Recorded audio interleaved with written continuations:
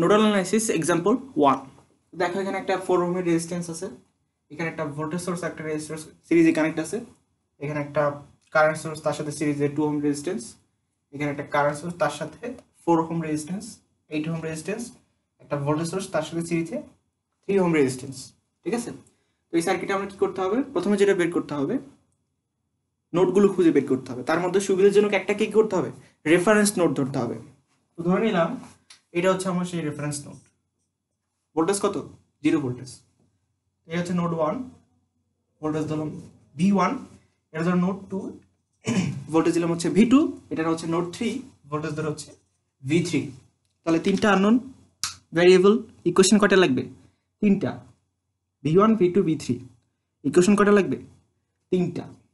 তো প্রথমে যে কাজটা করব সেটা হচ্ছে খুবই সহজ, সোর্স কনভার্সন, মানে হচ্ছে কোন একটা ভোল্টেজের সাথে যদি কি থাকে সিরিজে রেজিস্ট্যান্স থাকে ওটাকে আমি সোর্স কনভার্সন করে ফেলবো, অর্থাৎ কারেন্ট সোর্স তার সাথে প্যারালালি একটা কি রেজিস্ট্যান্স।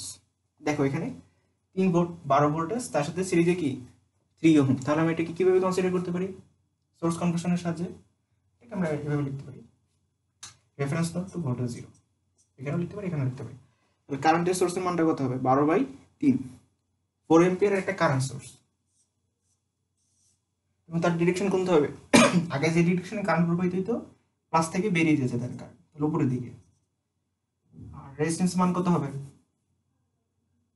12/3, 4 এম্পিয়ার, আর রেজিস্ট্যান্স হচ্ছে 3 ওহম। ক্লিয়ার? আচ্ছা 3 ওহম। এরপর আর কোথায় কোথায় আছে, এখানে আছে 6 ভোল্টেজের কি ভোল্টেজের সাথে 6 ওহমের কি সিরিজে আছে, তার মানে আমি বলতে পারি 1 এম্পিয়ারের একটা কারেন্ট সোর্সের সাথে 6 ওহম রেজিস্ট্যান্স কি আছে প্যারালালি আছে, তাহলে 1 এম্পিয়ার 6 ওহম,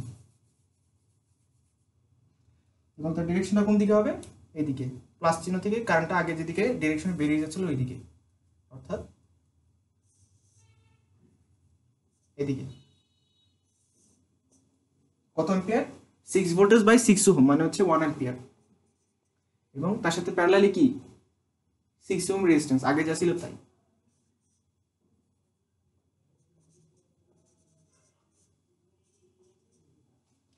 ঠিক আছে, এখন আমরা কি করতে পারবো এখন আমি ইচ্ছা করলে এখানে কি করতে পারি, এই তিনটা নোডে কেসিএল অ্যাপ্লাই করতে পারি। তো ফর এক্সাম্পল ফর নোড 1 এর ক্ষেত্রে আমি যদি কেসিএল অ্যাপ্লাই করতে চাই তাহলে কি করতে হবে দাদা, ওই নোডের ভোল্টেজটাকে কি করতে হবে বড় ধরতে হবে, তাহলে B1টাকে বড় ধরতে হবে, এবং যেন B1 থেকে সবগুলা কারেন্ট কি হয়ে যাচ্ছে বেরিয়ে যাচ্ছে। তার মানে আমি যদি চিন্তা করো দেখে কয় দিকে বেরিয়ে যাচ্ছে এদিকে একটা কারেন্ট বেরিয়ে যাচ্ছে, এদিক দিয়ে এদিক দিয়ে এদিক দিয়ে, 4টা কারেন্ট বেরিয়ে যাচ্ছে। তো প্রত্যেকটা কারেন্ট আমরা বের করবো, ফর এক্সাম্পল 8 ওহম, এখানে কত রেফারেন্স নোড 0, তাহলে এই নোডের মধ্যে ডিফারেন্স কত, 8 ওহম রোধের দুই প্রান্তের ডিফারেন্স কত, ভোল্টেজ ডিফারেন্স V1 - 0 বাই কত কারেন্টের মান কত বের করবে, 8 ওহম দিয়ে ভাগ করলে কি পেয়ে যাবো কারেন্টের মান, অর্থাৎ V1 - 0/8, অর্থাৎ সহজ কথাই V1/8।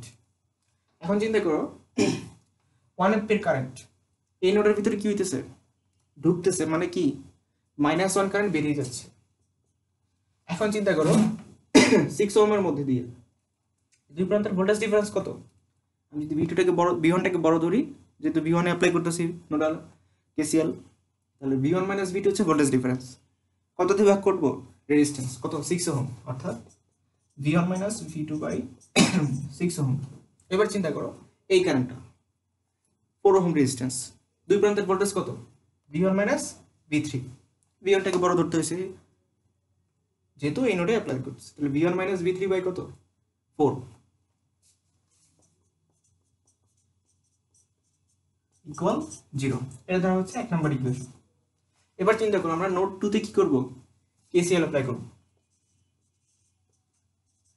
তো ফর নোড 2 আমরা বলতে পারি, দেখো চিন্তা করে এদিক দিয়ে একটা কারেন্ট বেরিয়ে যাচ্ছে, এদিক দিয়ে একটা কারেন্ট বেরিয়ে যাচ্ছে, এদিক দিয়ে একটা কারেন্ট বেরিয়ে যাচ্ছে, এদিক দিয়ে একটা কারেন্ট বেরিয়ে যাচ্ছে, এদিক দিয়ে একটা কারেন্ট বেরিয়ে যাচ্ছে, তো 5টা কারেন্ট বেরিয়ে যাচ্ছে।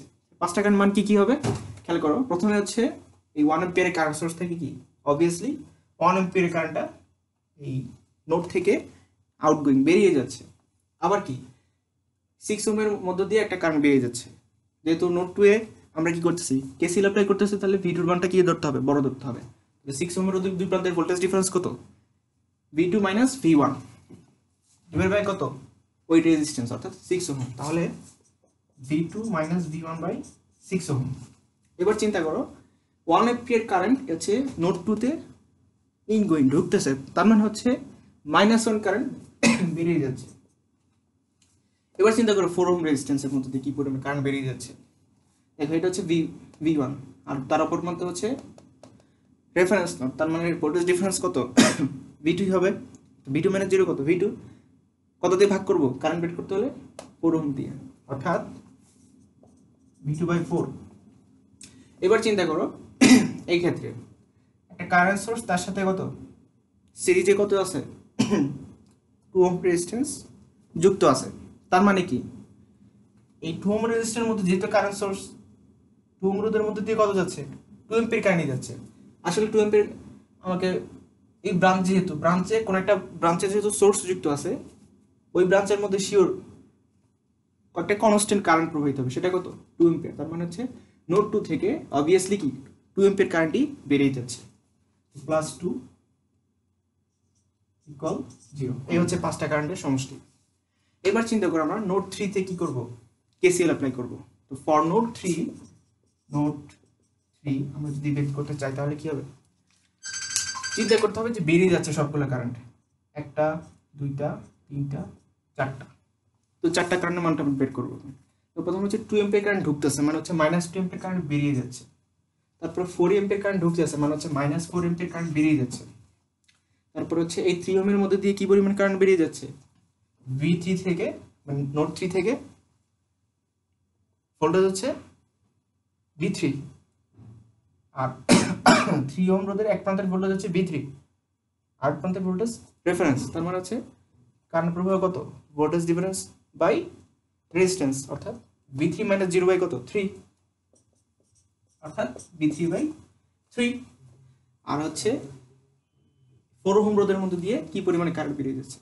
তো 4 ওহম রোধের দুই প্রান্তের ভোল্টেজ ডিফারেন্স কত হবে, V3 মাইনাস V1। কেন V3 মাইনাস V1, কারণ যেই নোডে আমি কেসিএল অ্যাপ্লাই করতেছি ওই নোডের ভোল্টেজটা কি করতে হবে, বড় ধরতে হবে। তার মানে হচ্ছে V3 মাইনাস V1 বাই 4 অর্থাৎ plus V3 minus V1 by 4। এই হচ্ছে আমার চারটা কারেন্ট বেরিয়ে যাচ্ছে, ইকুয়াল টু কত 0। তো আমার আননোন ইকুয়েশন, এটা হচ্ছে 2 নম্বর ইকুয়েশন, এটা হচ্ছে 3 নম্বর ইকুয়েশন। আমার আননোন ভেরিয়েবল কয়টা ছিল, তিনটা, V1 V2 আর V3। তাহলে আমরা যদি এই তিনটা ইকুয়েশনকে সলিউশন করি তাহলে আমরা কি পেয়ে যাব, V1 এবং V2 এবং V3 আননোন ভেরিয়েবল মান তিনটা পেয়ে যাব।